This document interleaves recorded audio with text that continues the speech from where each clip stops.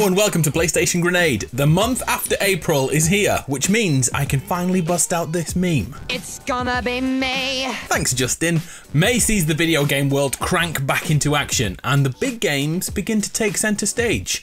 Like usual though, if your wallet can't take a pummeling this month, I found a couple of free games to tide you over. So let's do this. Resident Evil Village is the headline act of the month. Ethan Winters returns from RE7 in another first-person horror fest as he tracks down his lost daughter in a spooky werewolf-filled vampire swarming village. Sounds delightful. I'm sure you've seen the fetishized big girl, Lady Dimitrescu, who is the main villain of the game, along with her standard-sized daughters. All of which will continually hound Ethan as he ventures around the castle and nearby town. It has been noted that Resident Evil 4 is a huge inspiration within Village, combining the claustrophobic first-person view with the exploration and aesthetic of RE4's medieval European town. The graphical push seen in Capcom's Devil May Cry 5 returns, making those faces look a little more believable than many other games, and when played in 4K, this game is absolutely beautiful. If you have that option, I highly recommend it. The Resident Evil series is known for awesome demos, and as I'm saying this, there's one on PlayStation, but unfortunately it's a timed demo. Luckily, a new demo on all platforms drops on May the 1st for 6 days, so you can test for yourself if you'll need adult diapers before you buy. Resident Evil Village also includes the online multiplayer game RE-verse to celebrate 25 years of survival horror. Resident Evil Village drops on May 7th on PlayStation, Xbox and PC. Oh, and Stadia. I keep forgetting that that's a thing. Here's a very interesting game to consider. Hood, Outlaws and Legends. Okay, not the greatest title. First, we should note the price is half that of a fully priced game. Think of this as Rainbow Six Siege meets For Honor. Let me explain. Set in the medieval era, two teams build a squad to steal loot from a castle or stronghold. Just like Siege, that consists of 4 members with different abilities, but that's where the similarities end, because there's a third group here, AI protectors constantly guarding the loot you must steal. So effectively, Hood, Outlaws and Legends is PvPvE, playing against other real-world people and also artificial intelligence too. The sheriff is alleged to be a brutal combatant, and guess what? He's the one holding the key to the vault we need. Upon sacking the vault, the heavy cargo must then be taken back home and winched out of the map. All the while you are being pursued by the opposition team and the sheriff's troops. I don't know about you, but that sounds like a really good concept. With this triple dynamic at work, I have high hopes for Hood, Outlaws and Legends. On top of all this are the different types of character you can choose. A simple sniper-like class using a bow. The hunter class has invisibility and smoke bombs. The brawler is the tank of the group. And there's also a mystical healing class.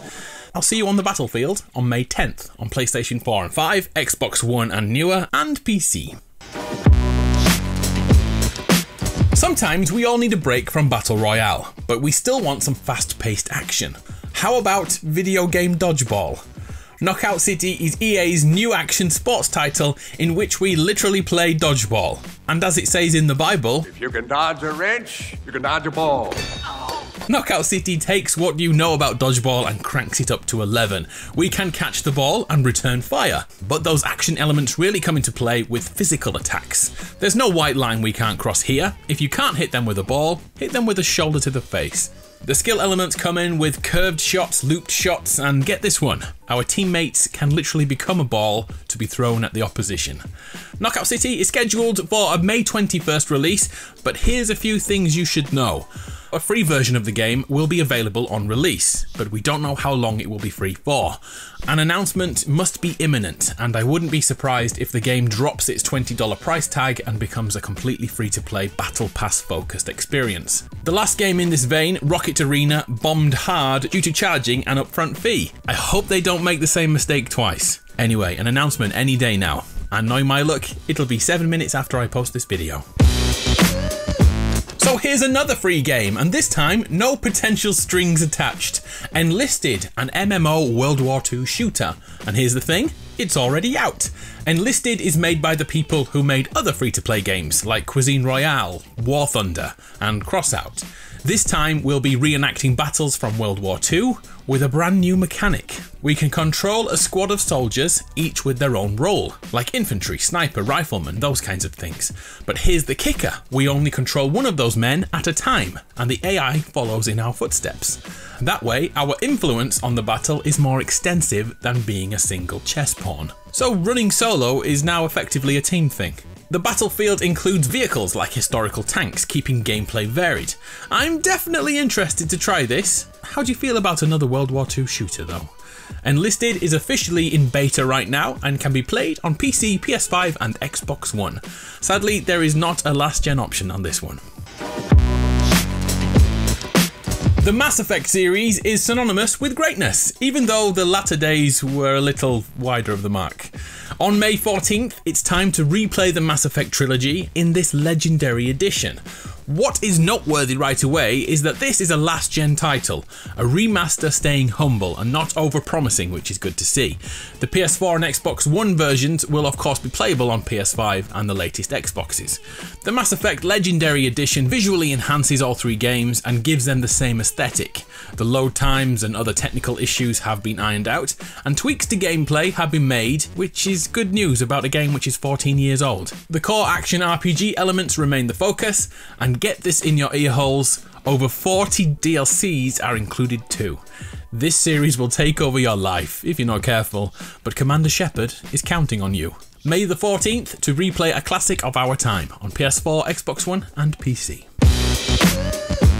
Next we have a DLC, Subnautica Below Zero. The base game was free on PlayStation last month, so if you grabbed that, you're already a step ahead. Subnautica is a survival title set on an underwater world, and as the title suggests, Below Zero takes us under the freezing point, adding another level of complexity to staying not dead. New plant life to discover, new inhabitants to locate, and tentatively decide if they are hostile.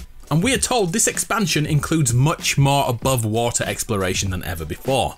Other core mechanics have been added, like a ton of new gadgets to aid your survival. So what are you waiting for? Planet 4546b arrives on May 14th on PS4, PS5, Xbox One and higher, PC and Switch. A couple of months ago, a Rust revival took over every streamer's life and became one of the most played games on Twitch. Well, finally, on May 21st, console players can find out what the fuss is about. Rust is another survival game. Yeah, there's lots on the list this month. The objective is simple, survive the wilderness, starting off as a near-naked dude with a rock in hand, and evolving your existence with everything you pick up. Players manage hunger, thirst, and are constantly at threat from wildlife like bears and wolves. AI characters can be found in the world too, who can be defeated, bringing in the core mechanic, taking other people's loot. As this is online, there's no one stopping players from offing each other and taking away all your hard work. On Respawn, we're back to being a dude with a rock. Building a secure home base and having constant trust issues is the overriding emotion here, and I can't wait to finally try it. Rust comes to PS4 and Xbox One on May 21st. No news just yet on a next-gen version. Have you heard of Biomutant? An action RPG announced in 2017. Well, it's finally here. Biomutant is set in a fully open world in which we control a warrior surrounded by mutated animals. Our character is fully customizable, so embrace your inner furry and build the anthropomorphic creature you always identified as. The story is focused around the Tree of Life becoming infected. We then venture off into the sprawling world to put things right. Each area of the world is split into a different biome, and the plot adapts to the decisions you make whilst out there. With a fully dynamic weather system, a day-night cycle, and multiple vehicles to find and enemies to face, Biomutant is looking like it could be special. Or it could be just another Breath of the Wild clone. I'll take either option, to be honest. Biomutant arrives on May 25th on PS4, Xbox One and PC. So there we have it, 8 games to pass the time in May 2021. Thanks for sticking around till the end. I'm Adam from PlayStation Grenade. You're awesome. I'll see you next time.